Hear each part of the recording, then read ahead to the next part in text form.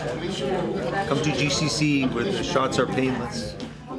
The second floor of the Guam Community College's Allied Health Center was filled with medical experts as students with the Medical Assisting Program partner with the Public Health Department to offer volunteer health screenings. Program Director Barbara Mofness explains. We decided that we'd like to showcase the Medical Assisting Program. So during our break here, our students have volunteered to come in and do a health screening. So they're doing blood sugar, blood pressure, and body mass index. And we have Public Health also supporting us here. We're doing immunizations. GCC's Medical Assisting Program is nationally accredited by the Commission on Accreditation of Allied Health Education Programs. And Mofness says the program is now trying to gain local recognition as a profession by legislation. Bill in the works, and we're trying to get the program recognized.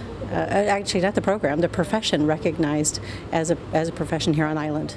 Instructor Kat Uchima also says the nice thing about the Medical Assisting Program is that it is very hands-on, which helps many MA graduates in the long run. All of our equipment and the things we do are pretty much all hands-on, so that when the students actually do complete our program, they are ready. They are ready to work in the environment, which is a clinical setting norm. He adds many students end up working at local clinics or with physicians like Dr. Vince Akimoto.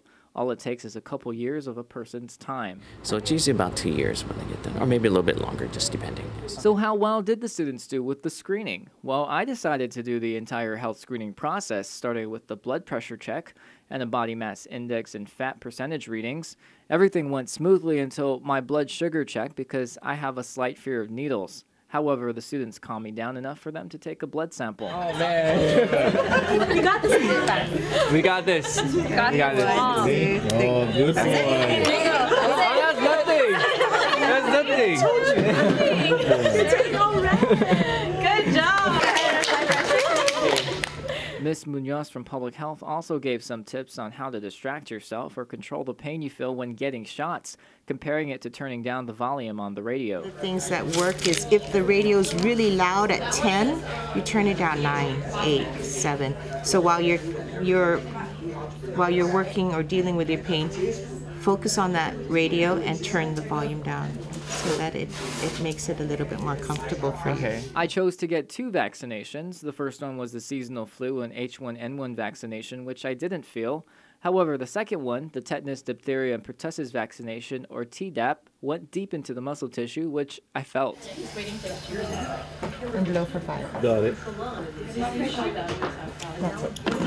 Ow, that hurts. There you go. You're a champion, buddy.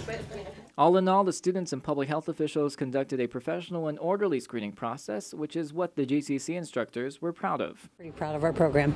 Proud of GCC. Okay.